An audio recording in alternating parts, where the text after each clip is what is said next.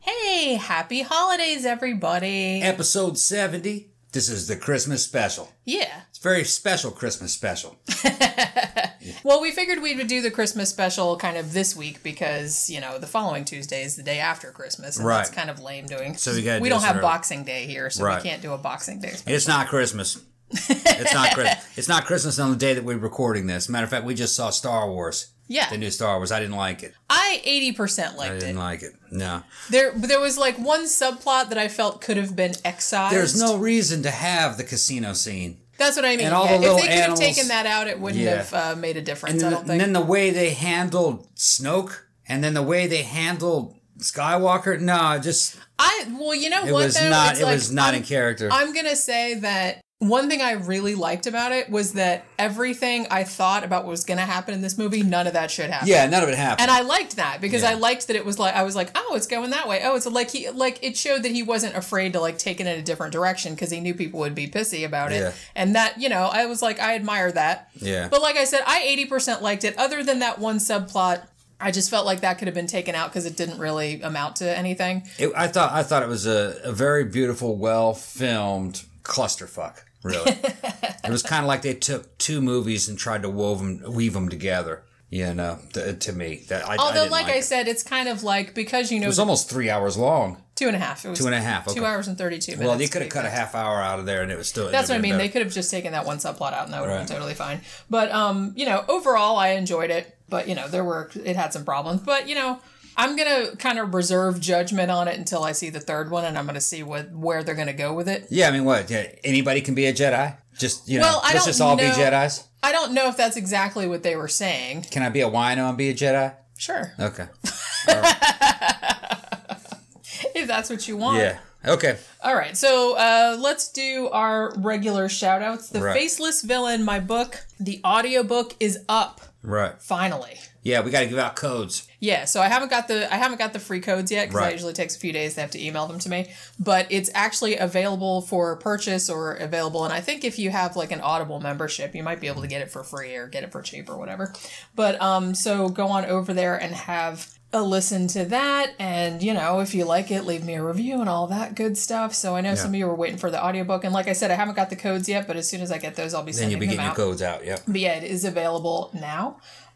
We just did a movie review. It was The Frighteners. That was the last one we did. Patreon's normaling out. Yeah, Patreon has gone back to normal. Yeah. They actually, they had never enacted the fee increases. They just said they were going to. Everybody flipped out, and they said, okay, never mind. Some of the guys that left came back and actually are contributing more than they did before. That's great. So, you know, we really appreciate, we actually ended up only losing a couple of people, and you know, some of the ones that stayed like upped their support. So we really do appreciate. Yeah, we appreciate that. We know who you are. Yeah, and you know, and one person went to Patreon also. Like I said, but that's good too. And that's totally fine.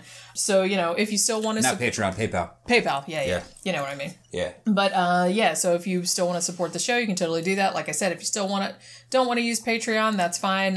You can also go to our blog, which is 13o'clockpodcast.wordpress.com, and there's a link in the sidebar for a PayPal account. Oh, also, if you were a $20 and up patron on Patreon, I mailed out some free stuff a couple of days ago. Yeah, one of them's going to England, I think, too. Yeah, so be on the lookout for that. You should be receiving it if you haven't already. Autographed stuff. Yeah, just, you know, some free stuff I've had around, and it's kind of fun. So, you know, look out for that. Should be there very soon. Now, because it's the Christmas show and, you know, we wanted to do a Christmas special type of thing, we'd actually talked about doing this topic before. Yeah, this is actually a request. Yeah, and it was kind of a request, and I thought, well, it seems like a good time to do it. Yeah, around the Christmas season, I guess. Yeah, we were doing another show, and I mentioned that Revelations actually had a lot to do with Roman astrology. Right. And somebody in the comment section says, hey, man, you ought to do a show on that. Can you do a show on that? And I had to go back to the guy who was a master on this subject. His name is He goes on his YouTube name, or his YouTube channel name, is Zoroaster. And the first Zoroaster is spelled with an X. But the other one is spelled like and I came across this guy on Dr. Robert M. Price's Facebook group called the Bible Geek Listeners Face Group. which is a private Facebook group that you have to... Did I call it a face group? Yeah, you did. I did call it a face group. It's a private Facebook group that you have to ask to join, and then they'll let you in there. And there's a lot of scholarly types, some in the mythology and religion, and they're from across the board. These guys are like geeks into this kind of stuff. I mean, they read scripture for fun. You tell me. I mean, yeah. But what they'll do is... Well, it's just kind of like people that are super into like the Marvel Cinematic Universe, exactly. except with biblical mythology. Yeah, and some of these guys have doctorates in this kind of stuff. Yeah. So they know what they're talking about. Well, I saw them going over the work of Zoroaster, who had a bunch of YouTube videos. And they were asking each other, hey, does this check out? And they were all proofreading and checking his stuff. And they were going, yeah, this guy's for real. He knows what he's talking about. And some of the Bible Geek members were also helping him in this research. It's interesting when you watch his video series on both Daniel and on... Daniel was easy. He thought Daniel was easy to decode. But if you watch him decoding from the very beginning Revelations, he will go back and correct mistakes that he made in prior videos. So it's really fun to watch a guy go through the entire thing and then change his ideas as he goes based on new information. I think it's 16, 17 videos, I think. Well, the Revelation one, his initial breakdown, I think, was 25 videos. 25, okay. And then he made like an updated one that was 4, where he just kind of summarized everything. And then the Daniel one is 10 videos. Right. But they're not super long. Like they're between like 3 and 7 minutes. Right. To watch them all takes about an hour from what I remember, an hour and a half.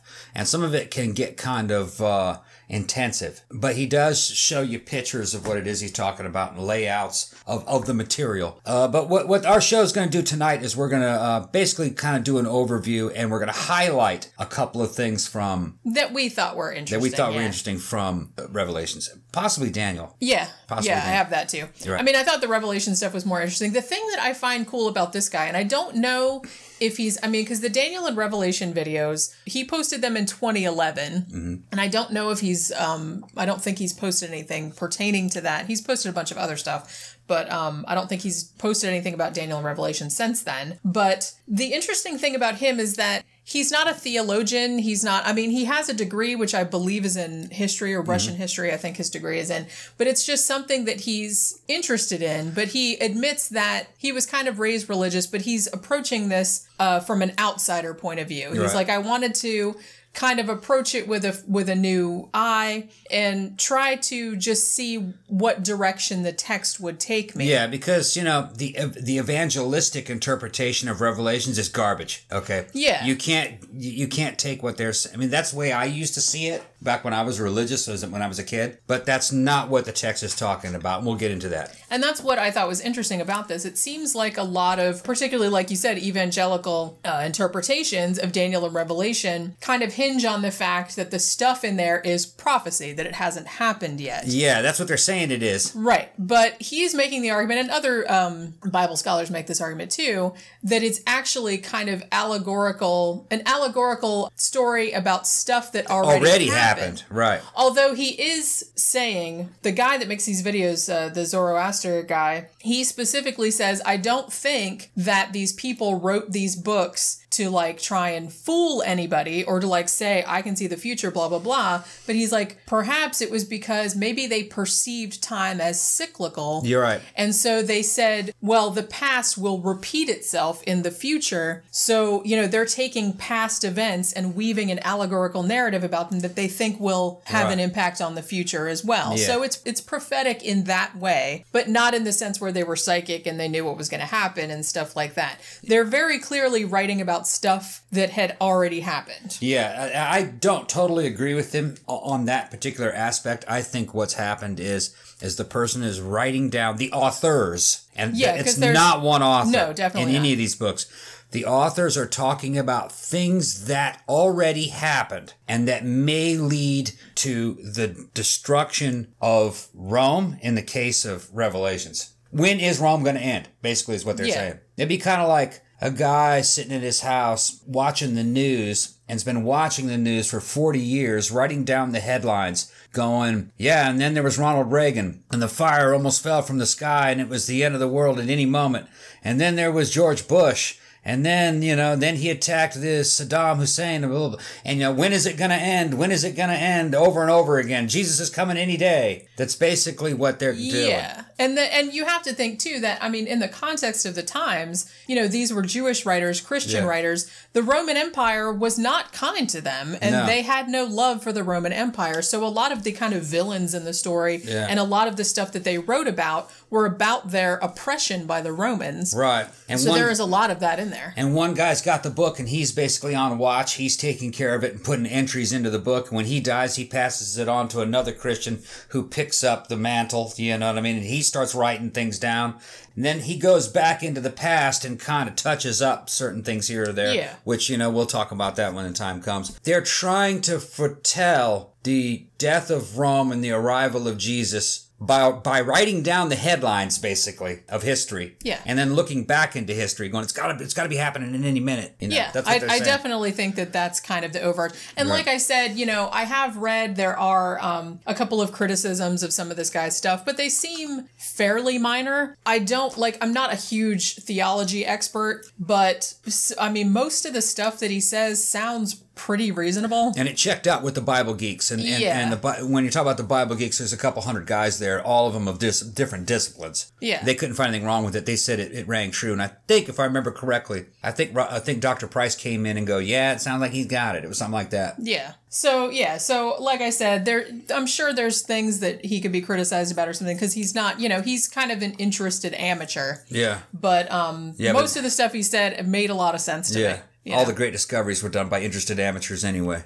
Hobby is the greatest form of study. Well, yeah, because he's not being paid to do that. No. It was just something he was interested in. It was a project he wanted to do. And these scriptures are not science. These scriptures are scripture. Yeah. It's kind of like, it's literature. So, do you want to talk about Revelation first? Let's talk about Revelations. Okay. So, the couple things that I wanted to talk about. The first thing we wanted to talk about was the whore of Babylon. Yeah. And that kind of whole story. Yeah, more like an allegory. Yeah, that whole allegorical. Because that was the part, I mean, like I said, he breaks down the whole book chapter by chapter, but most of the stuff that he's interested in, most of the stuff that I'm interested in, is the allegorical stuff. Like, what did this represent to this particular writer? Now, even though I think, and this was one of the criticisms that I read of his stuff, that I've seen a lot of biblical scholars say, the whore of Babylon is obviously an allegory for Rome. Yeah. Now, some people have said, no, it's Jerusalem and all this other stuff, but I don't know. But on his videos, he's like, I'm positing that it's Rome. Yeah. Because the whore of Babylon, she's riding on a beast that has 7 heads, which he says represent the 7 hills of Rome. Yeah. And all the horns represent the emperors. Right. And he's saying it also represents 7 kings. Yeah. And then there's like another horn, and then there's 10 horns, which he's arguing represent the Roman emperors in order. Yeah. Okay, so the verse says, the 7 kings, there's 5 of them are dead. They've already gone. 1 of them is alive now at the contemporary time it was written. 1 is yet to come. And then there's an 8th one who is kind of controversial sort of figure, but we'll get into that in a minute. So the first 5 that are dead, he argues, are Julius Caesar, Augustus, Tiberius, Caligula, and Claudius, who were the first 5 emperors. Now, the one that's alive now, the 6th king, that's Nero. Or alive in the time of the writing. Alive at the time, alive with contemporary. Yeah. Is Nero. Right. Now, Nero was a reviled figure among the Jewish and Christian early writers, probably because he persecuted them mercilessly. And things. Or that's how the story goes. Or that's how the story goes. Yeah, some have questioned that. Yeah. So he's saying in Revelation, the verse 16 referring to fire and ruin and things like that, he's like, that's probably referring to the Great Fire, which happened in 64 CE, which rumors kind of came after that Nero had started that. Right. Even if he didn't start it like himself, like he had it started. So because after that part of after it all burned down, he built some shit on top of it. Yeah, big palaces and stuff. Right. It was kind of like a real estate grab. Right. And also the fact that after the fire was over and the destruction had happened and everything like that, that Nero was very quick to blame the Christians for causing the fire and therefore justifying his further persecution of them. So those are the first 6 kings. Now he says the 7th king is probably, he's like, this where it gets a little problematic, because After Nero committed suicide in 68 CE, there were 3 different guys like vying to be emperor. Yeah. And this was Vitellius, Otho, and Galba. He's like, so I'm not sure if like the 7th king refers to one of them or whatever. Now, this is in one of his videos, like actually the first one, what he did was he made the original series that was 25 videos long talking about Revelation. He made that, and you could see that he was kind of sorting stuff out. He said, I'm just kind of going chapter by chapter. I'm not reading ahead or anything like that. So I'm just kind of doing these as they go. And then later on, he made like a summary set of videos that were only 4 videos where he kind of clarified some of the stuff that was kind of muddled in the first one. Because in the first one, he was like, oh, well, maybe the 7th king is just those 3 emperors. And then the 8th king was supposed to be... Titus, right? No, Vespasian. Vespasian. Who was the next one. Because Vespasian was the one that took over after the 3... They weren't really vying for power. It's like one of them was emperor, then another one was emperor. And so it was just like happened over this one year. Right. But then, like, the more he read about it and stuff like that, he's like, okay, well, here's what I've come to the conclusion. He's like, because the 8th king is such a weird... They call the 8th king one who was, but now is not. Right. And they have all this stuff about, because he's talking about the relationship between Revelation 13 and Revelation 17. And there's the stuff about the 2 beasts and everything like that. And he's arguing that the 8th king is actually not a real person, but that he's an allegory for Nero returned through someone else. Right, like an emperor or a king that is possessed by the evil spirit of Nero. Right. Because he makes the point, he's like, 1, Jews and Christians were terrified of Nero. You know, he had fucked them up real good. They did not like him. And he's like, a lot of them at the time did not believe that he had really died. And he's like, for many years afterward, like Nero pretenders would like show up here and there. So he was almost like this boogeyman. Right. So he's arguing that, he's like, whether this was referring to an actual king or not, he's like, I'm kind of arguing that the 8th king was not a real person per se, but was actually kind of like the resurrected Nero or someone channeling Nero. Okay. And what he ends up arguing is that there's this whole thing about, like I said, he's making the relationship between Revelation 13 and 17 about the 2 beasts, the beast of the sea and the beast of the earth. Now, the beast of the earth, he makes a pretty good case that the beast of the earth refers to Titus. Yeah.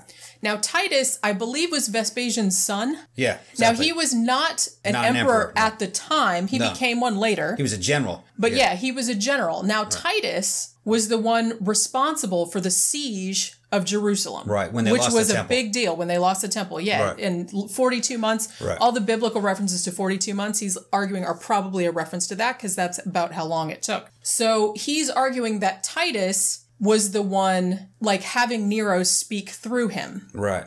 And there's also a reference to the quote unquote mark of the beast, which he argues is a coin.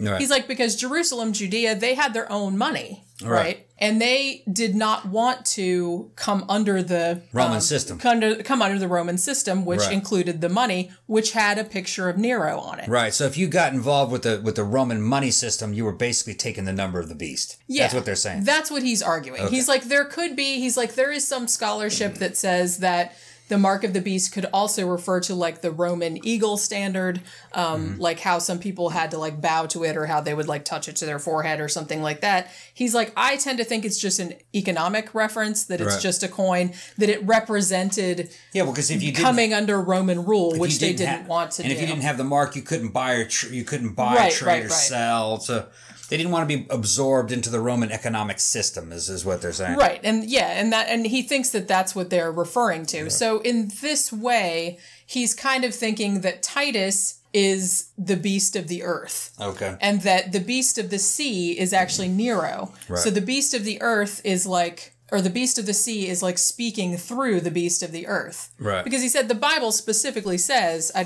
think it's Revelation 17, that says that the beast of the earth doesn't have any authority of his own, but has like borrowed authority. It was given to him. Right. So like I said, Titus was not an emperor at the time. He became one later, but at the time he wasn't. Now he's also arguing that the other horns that they're talking about were future emperors. You know, this would include Titus, Domitian, Nerva, Trajan, Hadrian, Antoninus Pius, Lucius Verus, Marcus Aurelius, and Commodus, and he's like, maybe Septimius Severus. He's like, but maybe not, because that guy, he's like, I kind of want the 10th one to be Commodus, because he was kind of the emperor that he was the last one before the empire started to decline. Right. And after him, you know, it was another situation like after Nero had died, where there were several people like vying for the throne. Right. So he's like, so if the 8th king is allegorical, then the 10th king becomes Commodus, and that makes a lot more sense. So you know, we have like a weird situation where you have an author who's telling you that one of the kings exists now. Yes. But he knows the kings that are coming. Right. But that's kind of weird, because he's using allegory to paint a picture of history. But he's telling you a history as if he's in the past. As if he's in the past. Which is kind of strange. And I guess that's some of the, I don't really want to say trickery, but part of the art of giving you a prophecy. Writing about the past that you already know, and putting yourself in the past when you write it, to make it look like that prophecy got fulfilled. Yeah. That's what it looks like. Well, it's the same thing. And like I said, a lot of prophetic kind of writers have done this, where you kind of mask things in layers of allegory and stuff. So so it's vague enough that it could kind of refer to anything. Right. You know, Nostradamus also did that. But, you know, taking stuff in the past and dressing it up in like fancy language, which seems to be what these people like did. You're telling it from the past, and like that this prophecy is older than it is. Yeah, exactly. Yeah, right. That's exactly what seems to be going on there. Now, he also makes an argument that he's talking about the very famous number of the beast, yada yada. Now, he's saying that even back in the day, like very, very early biblical criticism, but concerning the number of the beast, you know, which obviously everybody nowadays thinks of it as 666, but he's like, even back in the earliest days of biblical criticism, there were two schools of thought on that. Either it was 666 or it was 616. Yeah, the ancients say that there's more than one number. Yeah. They refer to, could be this number or that number. They don't know. And he makes the argument, too. He's like, and you have to think, too, that we're using, 666 and 616, that's Arabic numerals. He's like, they would have used Greek numerals, which would have been XIC. Right. He's like, which in a way is kind of the same. Like, it's sort of like X and C are like the same number, but just in a different slot. But he's like, so really any kind of, numerical number of the beast or anything like that. And he also makes the argument, he's like, I kind of lean toward the fact, and I think he might be right on this, that he's like, I don't think whoever originally wrote Revelation actually put the number in there. No, it does. He's like, I think that it just said, let him who has wisdom calculate the number of the beast. It is the number of a man. That's it. Period. And then somebody came back in later and said, and his number is 660. Because he's making the point. He's like, look, if this is a numerological reference to someone, most people think it's Nero, but it's been fucking thrown around like everybody's 666, number of the beast, Antichrist, whatever.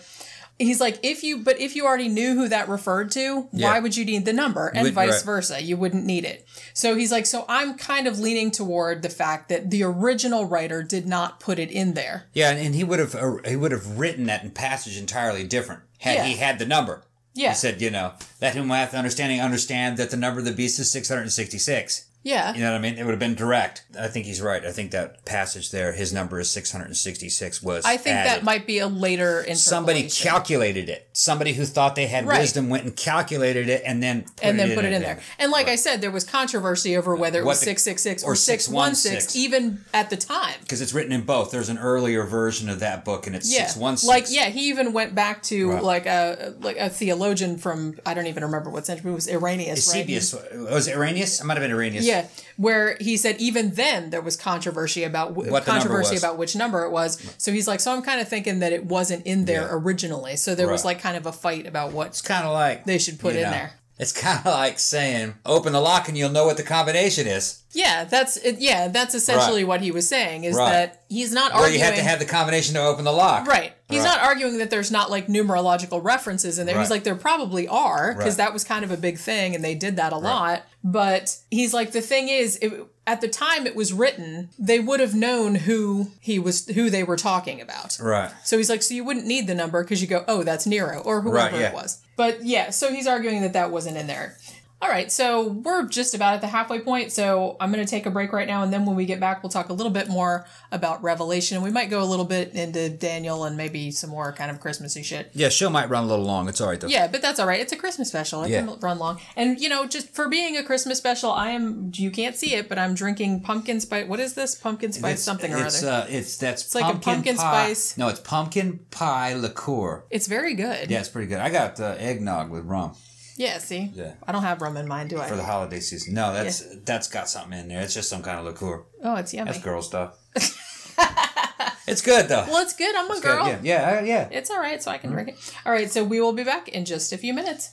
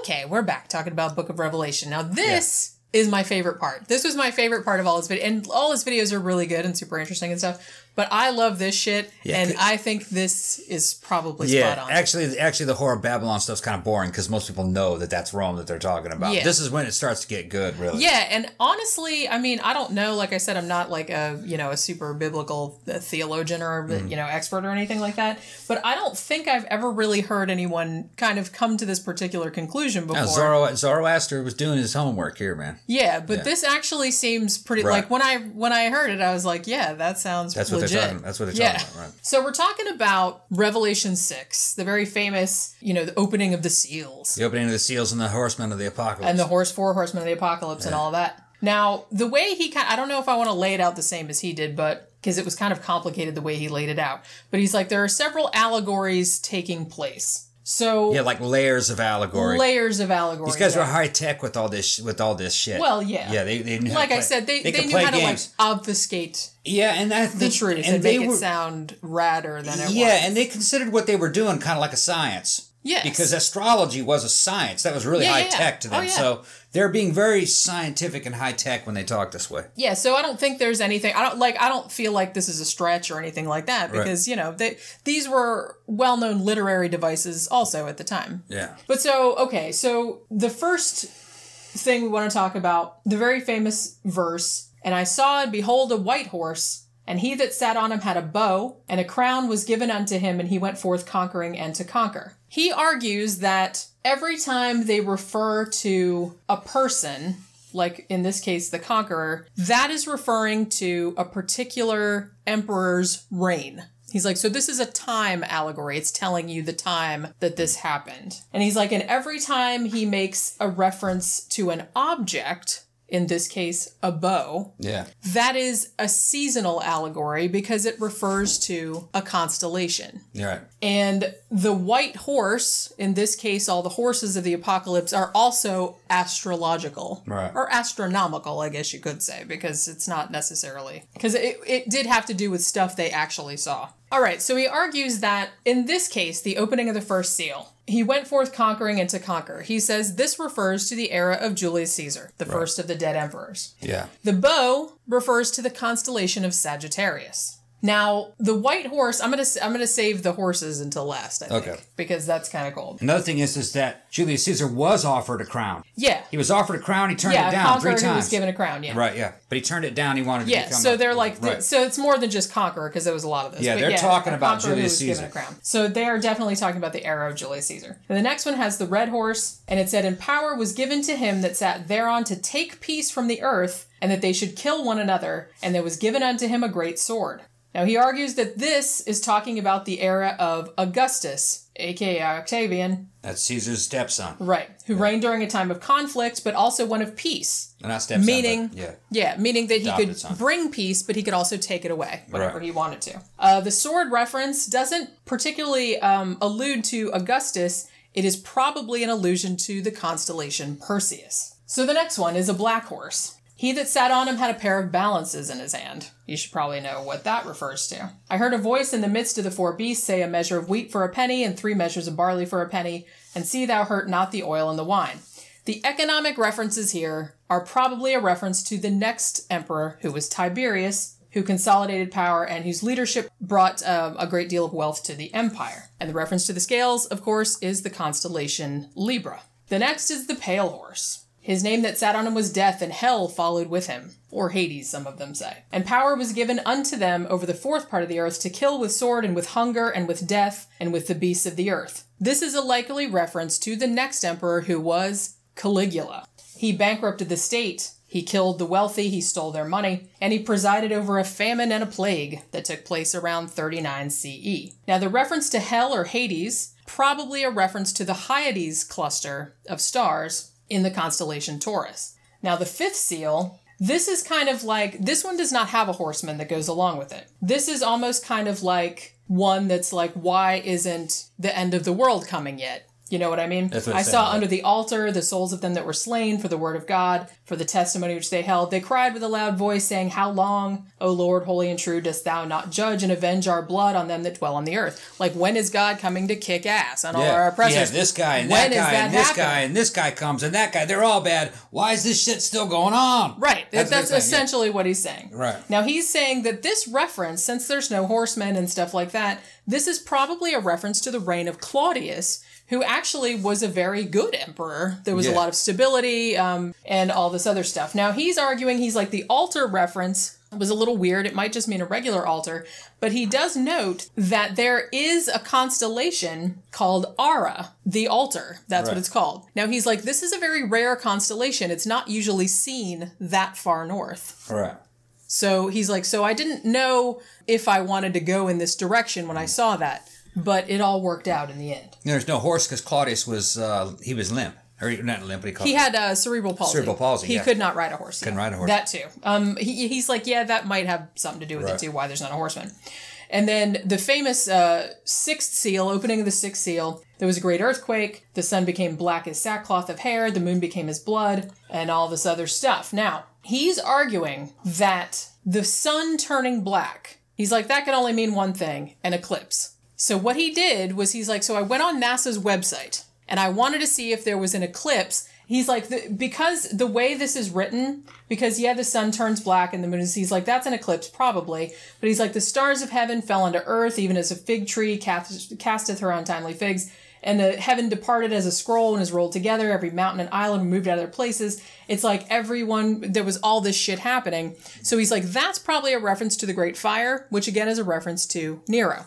So he's basically saying that he's looking for an eclipse that happened during the reign of Nero, because that is what he thinks this is referring to. So it turns out that checking the NASA website brings up an eclipse that took place on April 30th, 59 CE. He's like, the total eclipse would have been a little further south. He's like, but a partial eclipse would have been visible all through Rome and Jerusalem and everywhere. And he notes that Pliny the Elder also wrote about this particular eclipse, so it's kind of, well documented. This is what he's saying. He says, so you can go to this site, and I guess it's still around. I think it's called Your Sky. And you can basically put in any location at any time in history and see what the night sky looked like from that area. So he did that for this particular date. He discovered that all the constellations that had turned up in these, the scales, the altar, Perseus, all of these, they all appeared on that night. In the night sky. In the night sky, in that particular order. In that order. Yes. So it's a code. And he was also saying that the four horsemen, he's like, this is really interesting. At the time of the maximum eclipse, as seen from Jerusalem, 4 planets would have been visible in a line in the same order that they're laid out in the text. Right? Mars is the fiery red horse. Jupiter is the white horse riding out. Venus is the pale horse. Mercury is the black horse. And it's interesting, too, that where the eclipse happened, like where you could see it in the sky, was right near the Hyades cluster, which they're calling Hades. Right. Where he's saying, hell followed right behind. It followed this apocalyptic eclipse. And he's also saying, too, that he's like, even though pretty much every Bible translation has, when the sixth seal is opening, it was a great earthquake, he points out that the Greek word seismos, he's like, earthquake is its third definition. The first definition is just any kind of upheaval. Right. So he's like, he's arguing that the apocalyptic event was an eclipse. Right. Not an earthquake. Right. And he's saying that this is an astrological allegory about stuff that happened the night of the eclipse, like the way the constellations moved, the way the planets were, and things of that nature, which I thought was pretty cool. And that actually sounds pretty legit. Yeah. Now, some people might wonder, how the hell could if a guy writing this, how would he have access to all that information if he's writing about it in the past? He had to have been there to see all this happen. And I'm going to say no, he doesn't have to. Because you have to remember that the Romans back in those days had computers that were mechanical, like the Antikythera device, that could tell you what was in the nighttime sky on any given date in the past or the future. And that was like a really high-tech computer device that they used, because really the money in Rome was about fortune telling. Oh, yeah. So probably what happened was that he knew through writings that sometimes in the past, what was that, 59 CE? Yeah. In 59 CE, he knew that was a bad time, and he knew that an eclipse happened. Yeah. So something must have been very important. So he went to his mechanical computer and went back to that date on which the eclipse happened, and then he looked to see what astrological signs were in the sky. Alternately, someone might have written about it at the time. At the time, using those computers. And he had someone who had seen it. So had seen it. Like I said, like Pliny the Elder, for example, had seen it and maybe made mention. Yeah, that's another. And he might have just been using that as a source. And 30 or 40 years later, a Roman guy could have checked that guy's work and on those computers and went back and verified, yes, that did happen in the heavens. Because this is all happening in heaven. Their concept of sky is not the same as ours. What's in the sky is what's happening in heaven. Yeah. So that's why all these astrological signs are so important. And they're the foundations of Christianity, which we can get into later. The whole Greek mythology thing. Yeah. I mean, everyone would have been familiar with it, and there was still very much of that going on, and it bled into the early Jewish and Christian writings. I mean, it's all over the place. Yeah. So, and that kind of leads me on to my next thing, too, which is Revelation 12. Now, this is a very interesting chapter, and Zoroaster makes the claim... This is the one about the dragon and the birth? Yes. Oh, this is a good one. That he thinks that this is actually the earliest, or actually a proto-Jesus story. The foundation of the Christian Jesus concept may come from this. Yeah, that's what, and it sounds pretty reasonable, like I said. So this one, there appeared a great wonder in heaven, a woman clothed with the sun and the moon under her feet, and upon her head a crown of 12 stars. Now he says that the 12 stars, it's possible that it could be a reference to the constellation Cepheus, but he's like, it might be a later interpolation which just represents the 12 tribes of Israel. But he's like, for sure, the woman clothed with the sun and the moon under her feet is probably the constellation Andromeda. So, so this is a pregnant woman. She's, having childbirth pains, something like that. There appeared another wonder in heaven. Behold, a great red dragon, having 7 heads and 10 horns, and 7 crowns upon his head. Again, 7 and 10. Same numerological reference as before. And he's arguing that the red dragon is probably the constellation Hydra. And he said, and it's red because he's saying that this whole chapter is a reference to another eclipse that happened in 71 CE. Same deal. You could see it from Jerusalem and from Rome, from Athens. And he's like, there's a similar kind of thing going on here where all of these stories are kind of going on up in the heavens during this eclipse because it was like such an apocalyptic event. So he's arguing that the Hydra constellation is coming across the sky. It's red because its head was kind of around where Mars was. And then it kind of goes on, brought forth a man-child, stuff like that, which, like I said, later on would kind of turn into the Jesus story. But he's arguing that at this point, it's basically an astrological story taking place in the heavens. There was a war in heaven. Michael and his angels fought against the dragon, and the dragon fought and his angels, and the great dragon was cast out. The dragon gets cast to the earth. The woman was given 2 wings of a great eagle. The serpent cast out of his mouth water as a flood after the woman, and things of that nature. So he's saying, okay, so there was an eclipse in March of 71 CE. Now, during this eclipse, the constellation of Andromeda was situated in such a way that her feet were pointing toward the moon. Like in the story. Yeah, like in the story. And this was as seen from Greece. Now, the reference to Michael killing the dragon, he's like, there are some other references to Michael or the Archangel Michael and stuff like that, and it almost seems like it's analogous to Perseus or Hercules. Like it's a similar kind of story. So he's arguing that the constellation Hydra is going across the sky, and then sometime during the night, the constellation Hercules comes across the sky and metaphorically slays the Hydra, just like he did in the story. Yeah. And he also says, and this is interesting too, he's like, the whole reference to the woman being given eagle wings and stuff like that, he's like, another constellation that appeared this night coming up after Andromeda was Aquila, which is the eagle. Mm-hmm. It's an eagle constellation. He said they also made reference to a river, and he's like, another constellation that appeared that night was Eridanus, which is the river. And he's like, and the way it appeared in the sky made it look as though it was falling onto the earth type of thing. So they've seen the constellations rise and fall, and they're making a story to describe the motions in the heavens. Right. As if they're witnessing a heavenly event, a heavenly story unfolding. Yeah. And he's saying there's also a reference in Revelation 19 to a heavenly warrior on a white horse. He's like, so that could also be a reference to Hercules, which kind of followed Jupiter, which is the white horse, across the sky on that night. Now, he's arguing that because whoever wrote this initially, had this story and stuff like that, but he's like, now later Christian writers probably layered the story of Jesus over it. Yeah.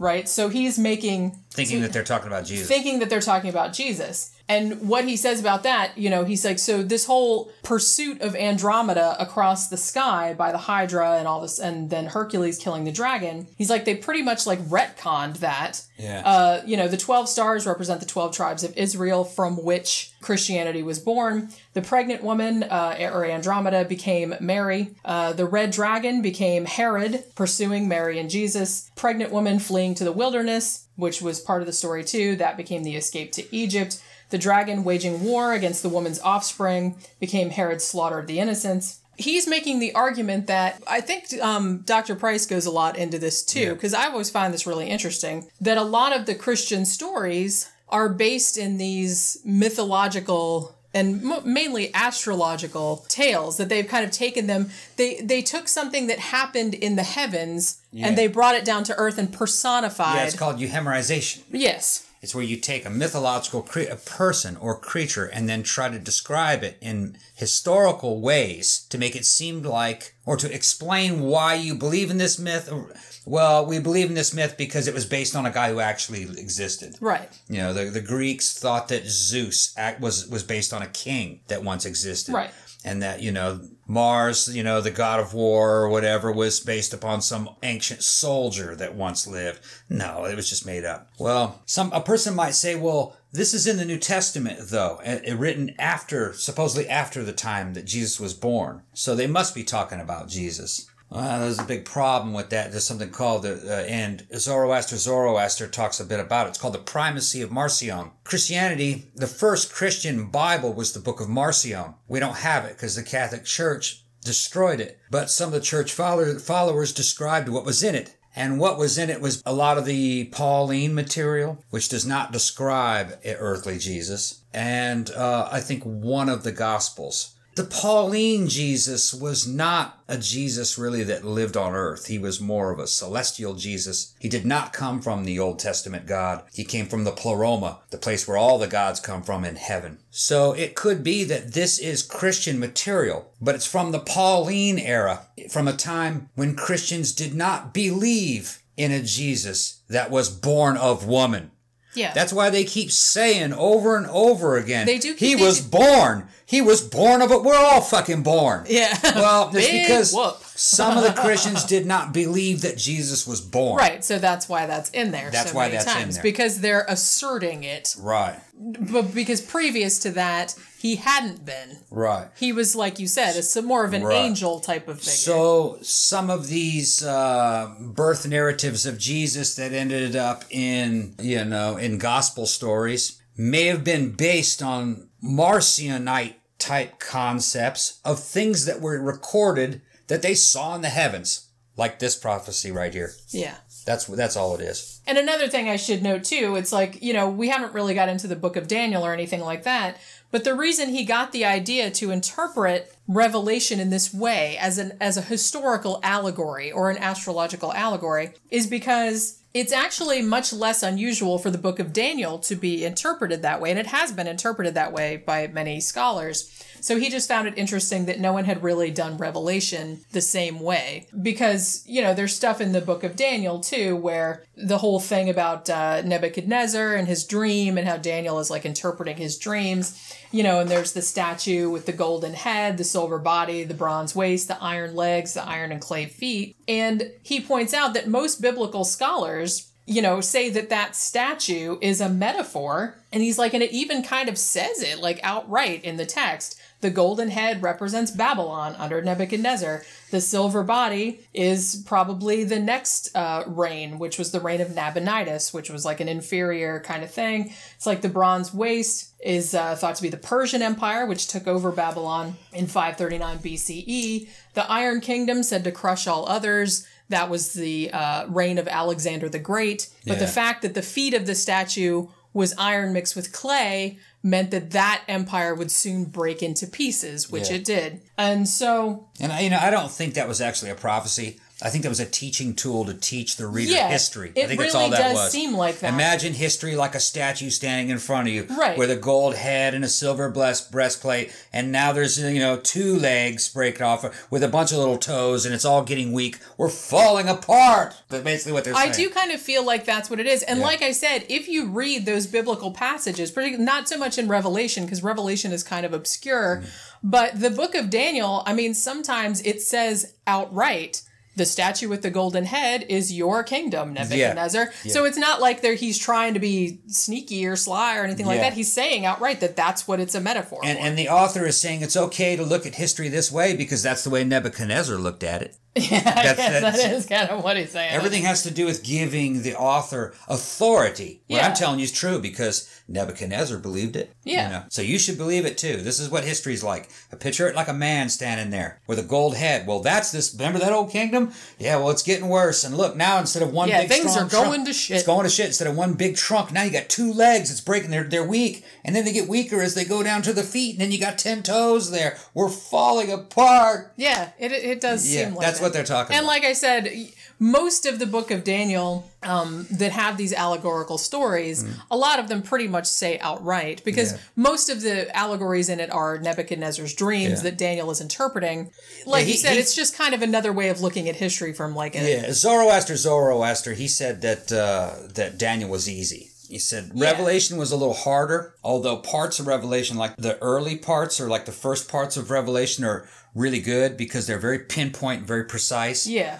But it gets more and more generalized and very confused as it goes, which he thinks there's at least 2 authors. There's one that was very precise and another one that was a little more sloppy that inherited this book as he was working on it. Yeah. And it was edited, possibly harmonized at least once by maybe that second guy or maybe a third or a fourth guy. So there's no telling. You're not seeing the originals. Right. And he's arguing, too, that whoever the authors of the book of Daniel were, he's like, now, for a long time, the accepted scholarship was that the book of Daniel had been written about 600 BCE. But he's arguing, and actually most scholars nowadays say it was probably written more like 150 BCE. Yeah, because, not very old. Right. Yeah. So it's not as old as they first thought. And you have to think, too, that the authors of Daniel, they were writing about a lot of this stuff from probably a while later. Yeah. Because he says there's a lot of like references to like the Seleucid Empire and things like that. He's like, they get that mostly right. But he's like, whoever wrote Daniel kept mixing up a bunch of them Babylonian and Persian kings. Yeah. So he's like, so it must have been a while, or he didn't really have access to that knowledge. He's like, because he keeps messing up, at one point, like he keeps messing up, like he calls Cyrus the Great, who was the one that took over Babylon, the Persian king that took over Babylon. He keeps calling him Darius the Mede. He's like, Darius, there were 3 Dariuses, I believe, but that was later on. It's like it wasn't the same guy. Well, he's like, and those guys were famous. So you'd think he would know. Part of the reason why they're telling this story is because they didn't have standardized calendars. Right. Each little civilization had its own calendar, and it didn't make any sense. It was like the third year of the rule of Nebuchadnezzar the second. Which is why there's so much of that going on. You didn't know. Okay, well, what was the Seleucid Empire doing in the third year of fucking blah blah blah blah? You couldn't just say. Back in 1972, there wasn't a universally accepted calendar. Right. So history was extremely hard to imagine in ancient times, especially when you didn't have an internet and there was no centralized libraries to speak of in your area. Maybe in another era there may have been. Yeah. So you may have had 2 or 3 different books because the book was expensive. You may have had 2 or 3 different books that were from unrelated sources, and you weren't sure what happened when. Like who lived first? Are the Egyptians older than the Seleucids? Seleucids. What's Seleucids? Yeah, you don't know. So you don't know. You can't put anything in any kind of order using those old books. And like I said, I think that's why they make so many references to, during the era of Julius Caesar and during the era of Nero or whatever, because, there's no precision in how they live in timekeeping. So the author of Daniel is just saying, well, Nebuchadnezzar just imagines it like a man standing there with a gold head. Yeah. And then it becomes silver and bronze. Yeah, and those are pretty much, and like I said, they pretty much say in the text that they're referring to specific kingdoms. So it's a history lesson. So it's basically what it is. Yeah. So, so it doesn't seem, it's not a super stretch to say that the Book of Revelation was written in the same way. It's written in a prophetic style, but it's written by people that lived through it or lived, later on. Right. And then we're using older sources, because he does say that one of the books in Revelation is probably referring to the eruption of Vesuvius. Yeah, you got that He's one? like, there's not like it's pretty obvious in that chapter that that's what he's talking about. It's obviously a volcano eruption. Yeah, but throwing the stone into the ocean and destroying a third of the ships and all that. And the water getting bitter. Yeah, that's the eruption of Vesuvius. Yeah. And he's saying that he's not saying that the guy that wrote that particular chapter was necessarily alive when Vesuvius erupted, but he's like, well, the thing is, Pliny the Younger wrote a shit ton about Vesuvius, because he was there, and evidently Pliny the Elder died during this. Yeah, he died in it, but his son survived. And he wrote a book about the eruption of Mount Vesuvius, and it was evidently a bestseller. And the descriptions, some of the descriptions in Revelations match the descriptions that were given in that book. So that means that the author did not see Mount Vesuvius. He just described Mount Vesuvius based on what he read of someone that had Pliny seen the it. Younger, and he's describing it as an angel throwing a stone into the ocean and putrefying the water and it destroyed a certain amount of the fleet. And it's basically, and it's funny because you can really see. There's also a lot of mentions of plagues.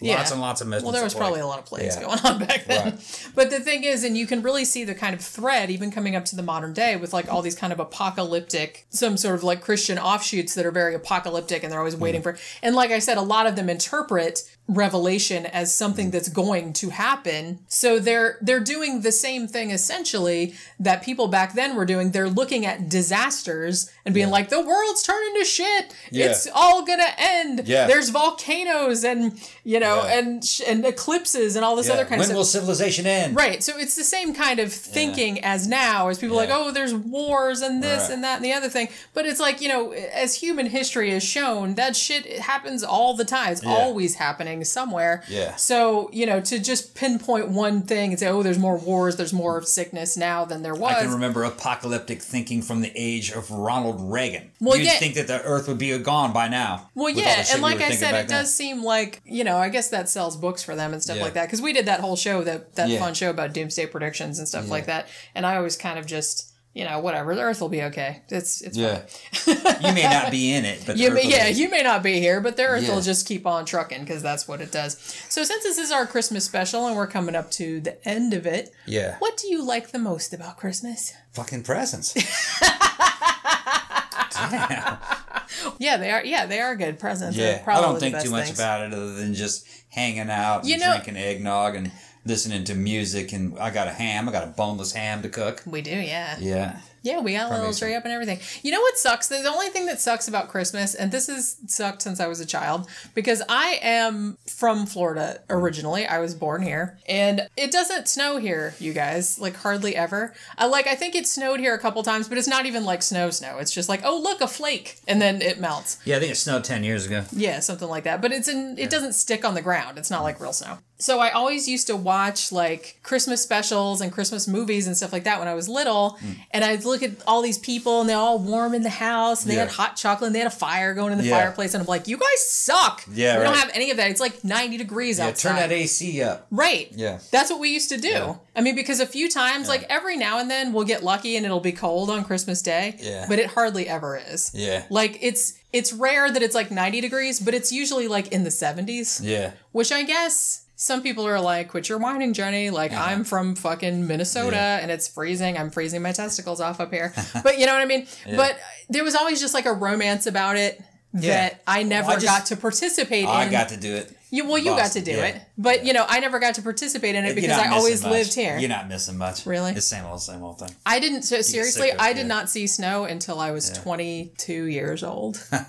Isn't that funny? And I know, it sucks. No, I saw it. But yeah, I always wanted it to snow around Christmas time and I never got to see that. Okay, let's shut it down. This show was an introduction to Zoroaster. The guy's a fucking genius. We're going to put links in the description. I'll put a link to his channel. This is just an introduction to his work. He's got a vast body of work. We can't talk about it all within an hour. So go check it out for yourself. You're going to like it. Yeah, it was super fun, and I hope you guys enjoyed this sort of Christmas special. It was kind of special. Well, and be sure to check out our Patreon page, or if you'd rather not do that, then go to our blog, which you know what it is. Show us some love on PayPal with a one-time donation if you would. Also, check out our latest movie review, which was The Frighteners. Check out my book, The Faceless Villain, which is now out in print, ebook, and audiobook. And if you wanted a free code, it should be just a few days. I will get those sent out because, like I said, I have to wait for Audible to email them to me. And that'll do it for this episode of 13 O'Clock. Happy holidays!